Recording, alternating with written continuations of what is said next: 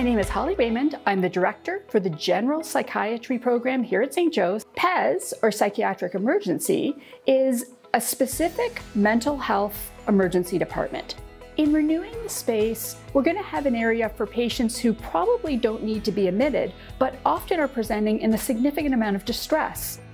We'll have a separate area for patients who are more unwell. Both areas will be cutting edge in terms of being patient-centered and really balancing that autonomy and also safety.